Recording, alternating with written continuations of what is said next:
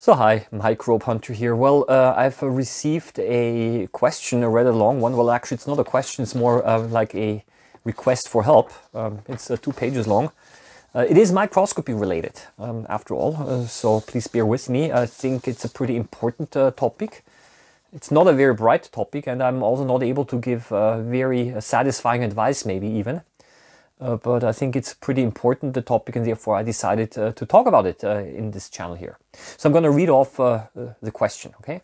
My wife has an illness for 3 years now, and at countless doctors and emergency room visits we've been to cannot pinpoint the problem. It's getting progressively worse, and I'm scared for her. I think it could be either mycotoxins or formaldehyde poisoning. She thinks it's a parasite, and one doctor says it points towards an autoimmune disease. The last 3 doctor appointments have been cancelled by the doctor and pushed months ahead. She hasn't been at a doctor since March, and they cancelled the last 2 and now another one. She won't be seen till late July now. We aren't financially able to get better help, and I'm tired of waiting for them to help us. I've done so much research on her symptoms and condition that I could probably start my own practice, in parentheses, an inappropriate sarcasm. The point is, I need a microscope powerful enough to see what's going on inside her body to move forward in seeking help for her. It's clear that hospitals and doctors aren't concerned or even keeping their word on appointments, seeing how they can just cancel them back to back to back. Maybe you can point me in the right direction. If not, I'll still continue to watch your videos and others as well. I'd like to know what else to do. Apologize if I came off as rude. I'm just frustrated and stressed and worried, and I've become a bit bitter to the world in general. You have good intentions and your videos are very helpful regardless of what I'm talking about. Keep up the good work, man. First of all, thank you very much for your comment, and maybe also for the trust that you're giving me here. I just want to start off a little bit more general here. And I simply cannot restrain myself making this comment. This is so frustrating to actually see that medical help is dependent on finances. Okay, I don't want to get political here, but me living in Europe here, this sounds like a different, I don't know, a different planet, a different solar system. This is so, I personally consider this so wrong that medical help is dependent on financial abilities. Yeah, but that's not the point that I want to talk about here. More generally, I've received already in the past several comments or emails about people asking about which microscope to buy to actually do self-diagnosis, medical self-diagnosis. And I've always said, don't do that. Microscopes won't help you. It's dangerous. It gives you false hopes.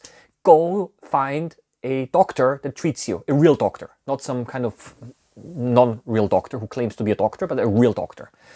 That's what I've always said, and all of a sudden I'm receiving over here a comment where somebody wants to see a doctor, and can't. That's what I consider ironic. Yeah? So you see that I'm a little bit cornered right now, so I'm a little bit speechless myself here. Okay, so you finally got some folks who wants to get medical treatment and they can't because for whatever other reasons. And so what we're seeing here right now is that people start to do self-diagnosis. It's something that is not very uncommon. As a matter of fact, it's very common. And people now kind of project their hopes and desires and that basically that they are able to figure out what the problem is. They're trying to project it into a microscope. If I can have a microscope, then I'm able to put my body parts under the microscope, and then I'm able to figure out what the problem is.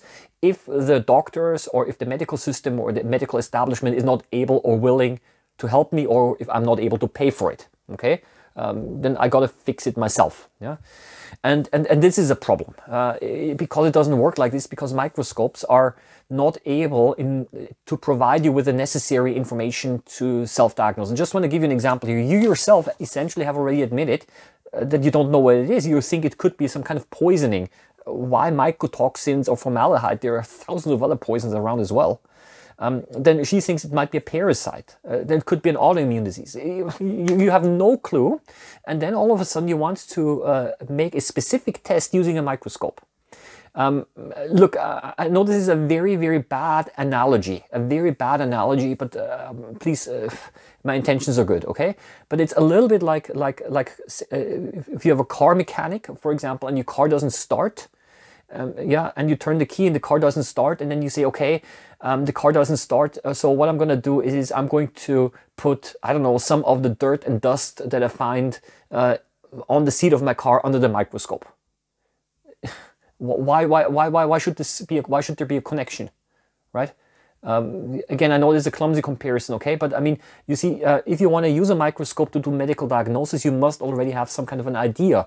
Let's say a person has symptoms of malaria, and you want to now confirm that. You can take a blood sample, do some standardized staining, and then yes, you are able to see malaria parasites under the microscope. But you already have an idea into which direction you're going.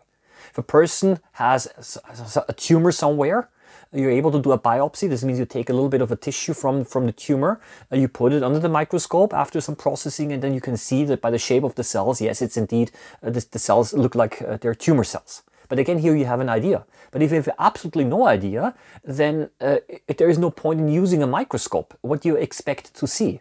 Okay? So the only advice that I can give you is please invest your energy and your time and your finances, in this case, into real medical treatment and not into false hopes. I know this is difficult for me to say as well, because I know that hope is something important, and sometimes people who are following false hopes, maybe that this can also already help, because it kind of motivates them to carry on, and it gives some kind of a positive emotions. I understand that. But as a scientist, I have to say is, well, no, you should probably go the medical route nevertheless. Okay. So having said that, I just also wanted to tell you something else. I mean, yes, there are many diseases that are indeed difficult to diagnose, especially autoimmune diseases. I can only talk about multiple sclerosis right now. Sometimes what I read is very different from person to person, and also the progression is very different. So it can be very difficult to kind of pinpoint the problem, because different people who have the same disease have different symptoms. So indeed, it is indeed the case that some diseases are kind of very difficult to diagnose until you found what it is.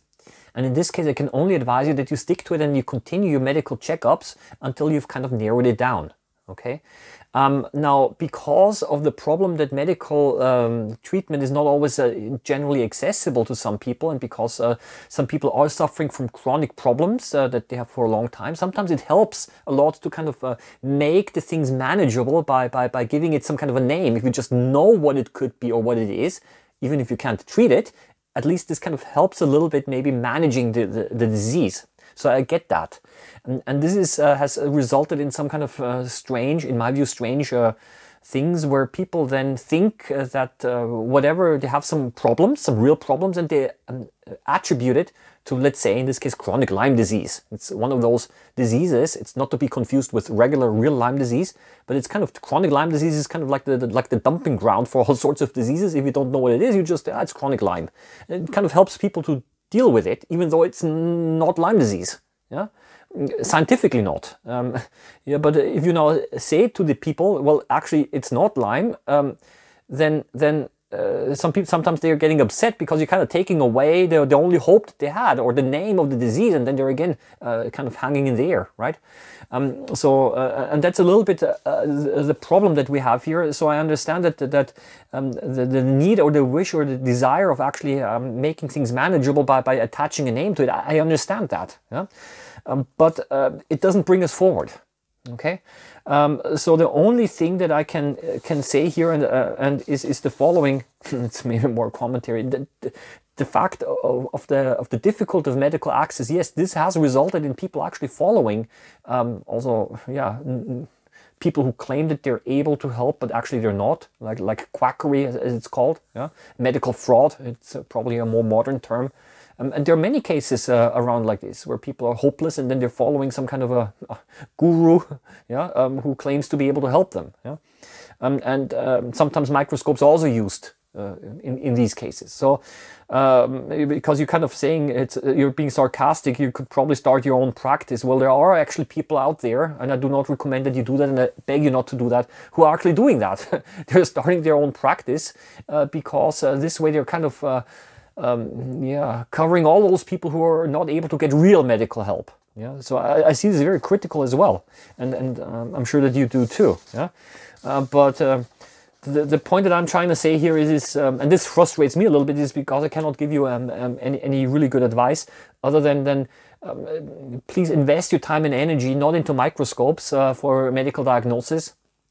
Buy them because it's interesting to observe nature and the environment. It's a great hobby, and this is also important. Yeah, but please not to do any self-diagnosis. Okay, this is also one of the reasons why in my web forum that we have a very strict rule: no medical advice or questions are tolerated. Otherwise, we're really going down into a rabbit hole. Right? So many people out there who put their own body parts and whatever cells under the microscope, they see some kind of a contamination, which means nothing, and then they're worried already that they have some kind of a disease because they see something. Oh, come on. And then it turns out to be some kind of an impurity, a contamination or whatever. Yeah? So one has to be really careful, because once you start putting stuff under the microscope, it's you keep on interpreting everything that you see to kind of support your idea that you have a certain disease. Okay, if you think that you've got a parasite, or that your wife's got a parasite, I'm gonna almost guarantee you're gonna find anything and you think it's those parasites. Yeah, so you keep on kind of, this is what you call confirmation bias. You keep on interpreting whatever you see to kind of support your theory that you have, or your preconceived notion, and that's a really dangerous thing if you go into this direction, right? Yeah, frustrating for me because I cannot give you a good answer. But then again, I have to say yeah, unfortunately, it is something not uncommon, regardless of how good the healthcare system of your country is. It's nothing uncommon that, of course, some diseases are kind of difficult to diagnose, and we hear this all the time. Yeah, people essentially have a problem and they don't know what it is. Yeah, and unfortunately, that's also one of the things that we have to live with, and live yeah, a certain degree of uncertainty. And I would say, I don't know, that's maybe buy yourself a microscope in any case. If you like the videos and if you like observing nature, get yourself a good distraction, because if you feel yeah, not bitter about the world anymore, as you said, maybe microscopes help you to do that, then I think also your wife will benefit from that. Okay, well, okay, I'm just going to leave it at that now. Yeah, leave your comments behind if you have any comments here. Yeah, all the best, and bye-bye.